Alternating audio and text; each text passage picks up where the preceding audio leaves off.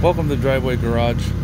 This is going to be just a short video on changing the spark plugs on a 2002 Chrysler 300M with the 3.5.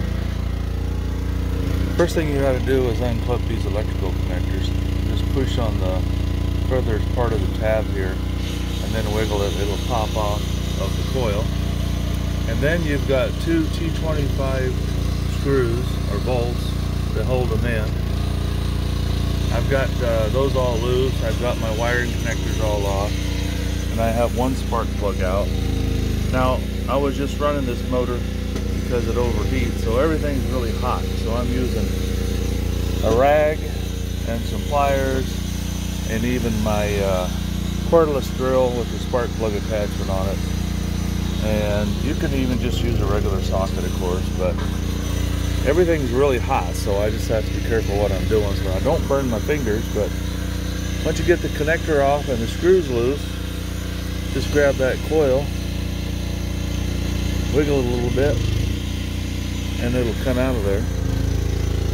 And I think I'm going to try, I'll bring a table over here and keep these organized. I want to keep track of the coils and the spark plugs in case I have a problem. I can keep track of where it was. But once you get the coil out, use your socket, a wrench, or in my case, a cordless drill on reverse, and get the spark plug out. And sometimes this works. As you can see, that baby is tight. So, hang on a second. Okay, I went and got another extension so I can get up off of that intake manifold, or whatever it is. Now I got a little clearance. Now this is best done with two hands. One to steady this, and one to turn, because what you don't want to do is break the porcelain off or snap off your spark plug. So I'm going to set the camera down and break that loose. Normally I can get spark plugs loose with this Hitachi drill, but not that one. Then once I have it broke loose, I can just back it out of there. And the spark plug socket has a rubber gasket in there that grabs the spark plug, so you can just pull it right out. So that's all there is to it. Check each spark plug. They should have a, I don't know, maybe kind of a tan color like that. I don't know how old these spark plugs are, but the car runs really good, but it's overheating.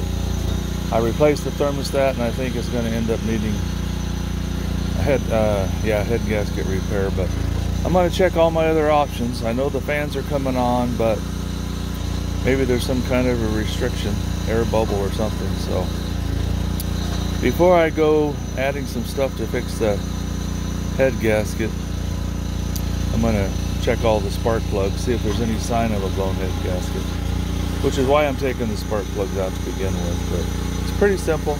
Anybody can do it. Like I said, you need a T25 to take the bolts out, the little ones, spark plug wrench.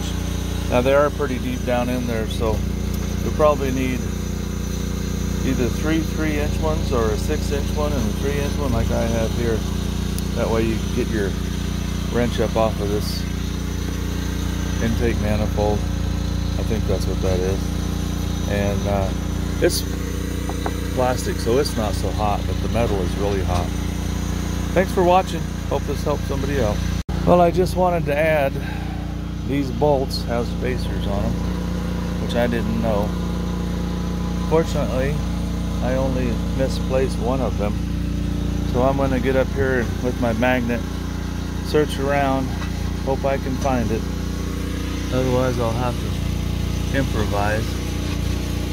But each one of those bolts has a little spacer on it, and I'm missing one, so I've got to figure out where that went.